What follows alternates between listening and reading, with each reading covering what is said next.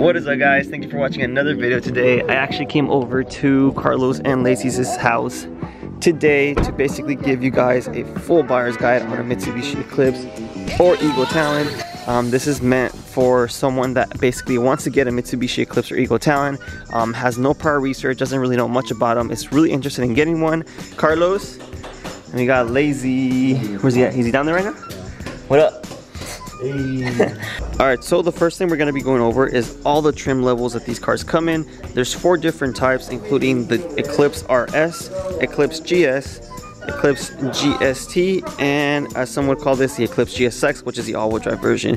Alright, to start off, this is an RS car, but honestly, it was actually converted completely to basically what a GS is. The way you can really tell is the rear actually does not have any brakes. This one does because it was converted, but these actually come with rear drums. They have no rear sway bar, they come with no side skirts, and all the door handles are black no matter the color. And another Alright, now both these cars here are actually GS models. The way you can tell is, of course, you actually have painted side mirrors, you have the painted door handles, you finally have side skirts, and you actually have automatic windows and locks. And all models besides the RS actually come with a sunroof as well. And unlike the RS, you actually have rear discs and brakes. These are actually upgraded Brembos from an Evo, but with the 428, you will actually get brakes like these. You will also get a rear sway bar on the GS model, and you're also going to be getting some nice little fog lights. Now, GST is where it starts getting interesting. This is basically everything that a GS model basically has. The only difference is that it actually comes with a Mitsubishi 4G63, and unfortunately, as you guys can see, there's nothing in here, but there used to be a 4G63 in here. I'm actually gonna go ahead and place a picture.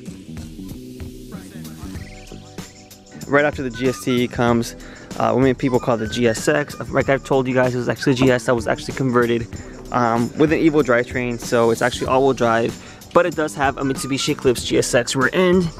The way you can tell if it's a GSX is everything previously mentioned. The only difference is that it's actually going to have a rear differential right there, a drive shaft, completely different rear subframe, and other small components and details that aren't in the other models.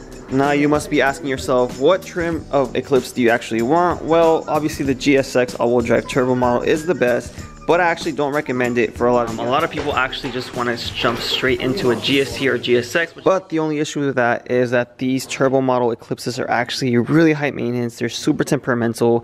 And if you don't do any type of maintenance or any type of work on them consistently, they basically throw fits. They don't like to run a lot unless you are very meticulous with your maintenance. In my personal opinion, if you're not very mechanically inclined, I actually highly recommend you to start off with a 428 non-turbo model, which is what this car initially was. I'm actually gonna come show you guys CJ's 428, which they're working on right now. These cars are actually very reliable in stock form. Of course, once you start adding stuff like boost, then you start running into issues such as Lazy's. Even then, he still maintains his, so it's always running. For example, this car, CJ today did the valve cover gasket, the axle seals. He put a new axle on there because the other one was old. He flushed the transmission, he bled the brakes, he did some oil, just some basic stuff that's basically gonna keep the car running. I don't know why people tend to think these cars will run just as good as a 2020 Toyota Corolla or something. These are at least 20 years old. Right now it's a 2020, and not even speaking about the first generation, I'm just speaking about the second generation. And you just have to understand that any old car is gonna come with its issues, and no car right now like this is in perfect conditions. Now, once you're actually a lot more experienced with the 428 platform, you could either sell it and buy a turbo GST or GSX, boost it, which is what Lazy did eventually. You'll gain around, like 50 or so horsepower. You'll basically be around like the 200 range. It's still a super fun car. Or if you want to, go the extra mile, you could always Evo swap it like we did with this one. You could either go with a front wheel drive or all wheel drive setup, depending on what you want. All right, next point, we're going to be talking about pricing. These cars, unfortunately, are very cheap to acquire, which is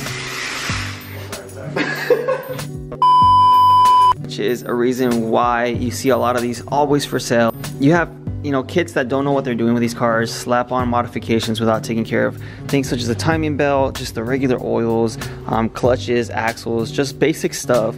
And once they break down, they blame the car, instead of themselves. They sell it off to the next owner, and it's very sad to see because they just end up getting junked.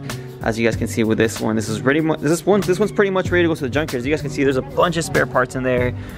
It was just used for parts, including the engine, transmission, stuff like that, and it's pretty much the end of its life. If you do want to keep it alive, you just have to be willing to put in a lot of work, a lot of time, a lot of money into the car, because it is a very old car and it's basically a huge project. It's not for the lighthearted. It does build a lot of character because it basically puts you through a lot of stuff as far as like just headaches and stuff. So I mean, if you're willing to go through that struggle with the car, it is extremely worth it in the end. I've had this car for 8 years and I do not regret a single decision I made with this car. Anyways, talking about price, let's start with the RS. The RS model, which is basically the base model, you could actually find at most for like $1,000 or less. So depending on condition, yeah, depending on condition, if it's running, not running, has a little dandruff. But yeah, expect to pay around $1,000 for a good running RS. Now a GS, I've seen them range anywhere from $1,000 to even like $2,500. I actually paid $2,800 for my car way back in 2012, and this was actually a GS model, which to some I might have overpaid, but the car was very clean. It was one owner, and I'm super happy with the purchase. And now we're gonna get into the turbo GST model. Obviously this one's not running. This one's pretty much worth $50 to $100 depending on the buyer, but a good running GST will actually run like what, like around like $3,000 or so? Yeah, $3,000. Now once we get into the all-wheel drive model, the GSXs, they range anywhere from around $3,000 to like what? Dude, I actually saw one last year sold for like 22. Remember the guy in Florida? It was a super clean, low mile one. These are getting super rare. When you see a GSX, expect to pay anything from 3 to 7K or so, depending on condition. Yeah, no less than 3. Yeah, of course, unless you have a super clean one that's like unmolested, everything, you could fetch anywhere from like the 10 to 20Ks. I mean, hopefully in the future they go up in value, because I consider this a very beautiful car and a very nice platform to have. They still hold their value. They still hold their value, yeah. All right, so let's say you're out there looking at a car. Let's take CJ's for example. CJ's car's for sale. Hey, what? We're gonna give them a basic overview. What are they supposed to look for when they're looking at a 420A or 4G63 in person? Bottom of the oil cap. First thing you're gonna do, take off the oil cap from the engine. Make sure it's all oil and there's no like milky chocolate milk substance. That usually means like a blown head gasket, foamy. Yeah, you just have to be real careful. That's usually a telltale sign. Check the oil, see how much oil is in there. Right, which then leads to checking your engine oil. In the 428 models, you'll have your little engine oil dipstick right here. Just make sure the oil level is good. As you guys can see on this one, it sits perfectly fine. Eclipses, you want to look at the strut tower. Right. So we're in Southern California, so we face no rust issues, right? But I know in other states, such in the the eastern states, they do get a lot of strut tower rust. It's very, very common to see in Eclipses. Rust, sorry. And also for DSMs, they tend to rust a lot in the rocker panels back over here. It's super easy to tell. So when you're out there looking for one, just make sure you check these points and make sure that they're not rusting out. Now we're gonna talk about VINs. Pretty much you just wanna go ahead and make sure that all fenders, bumpers, stuff like that are all from one car. Of course, it is very common. It's kind of like 240 SXs. You basically have fenders and hoods and parts from other cars. It's very common to see in the DSM community, and honestly, it's very rare to see. But if you're seeing a very meticulous one, I would obviously check the VINs everywhere on the body panels. I'm talking hatch, hood, bumper, fenders, doors, stuff like that, just to make sure that the car is actually in one piece. And if you have access to the timing belt, I would actually go ahead and check it, make sure that there's no any type of cracks on it. That's usually a telltale sign that it hasn't been changed. Anyways, when you buy a car, let's say you just got it, the first thing I would obviously do an oil change, do a coolant flush, transmission. If it's all-wheel drive, do the transfer case for differential. Make sure all your motor mounts are in shot. Check for boost leaks. It's very common to have boost leaks on this car. And of course, if you actually see any type of wiring messes in the engine bay or inside the car, stay away. These things are a wiring nightmare, and they tend to cause a lot of issues. What's wrong with yours? As you guys can see, Lazy's. Man, if I was to see this car, I wouldn't want to buy it. Look at the wiring. Lazy's had this car forever, so he knows every little detail about it. But of course, if you're a new owner, you have no idea what he did previously, so what are you gonna know about the car, you know? And when you're out there looking for a car, do not believe anything the previous owner is telling you. He's obviously trying to sell you. While you're out there, you also wanna go ahead and check for oil leaks. As you guys can see, we have oil leaks everywhere. It's very common for the DSM to leak from places such as the rear main seal, valve cover, just little miscellaneous parts that are going to leak. They're super old cars. Once you get into the car, you want to go ahead and make sure that all your body panels are pretty much the same. It is very common to see DSMers basically swap out interiors with the cars. The most desirable one is the full black leather interior, which comes out in all 99 models. You also want to be aware that a lot of people will actually change out the clusters. For example, this is a 99 only cluster, which is the white face gauge. Other DSMs will actually have a black one. But then again, you want to make sure that the mileage is actually correct with the car, which is why I highly recommend that if you're very serious about buying one, you actually check the Carfax on the car just to make sure that there are no accidents, that the mileage is correct, and that there's nothing wrong with the car as far as it being stolen or stuff like that. Next thing you're going to do is you're going to basically go ahead and take it on a test drive. So first thing you're going to do is just go ahead and make sure the stuff like the radio, your AC, stuff like that are working. After you do that, you're gonna go ahead and start the car. Make sure that all your gears go in perfectly.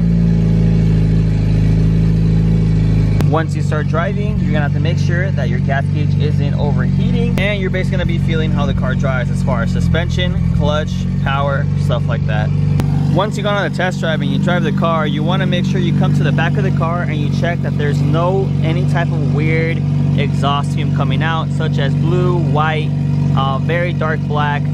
Those are actually signs of a blown head gasket. Just make sure that the exhaust fumes coming out are actually normal. Hey, and when you're test driving your car, to check for the clutch, you gotta go in third gear. So third gear, while at a dead stop, and then what? And then you let go of the clutch like normal, and then don't give it gas. And then if the car dies out, then the clutch is still good. But if the car still keeps going and it doesn't die out, then the clutch is slipping. Another big issue that actually comes from factory on Mitsubishi Eclipse and Talents is actually the lower control arm. Usually after you go lower on coilovers or springs, it tends to put a lot of stress on the lower control arms. A lot. Yeah, it happened to you, right? It recently happened to me. Right.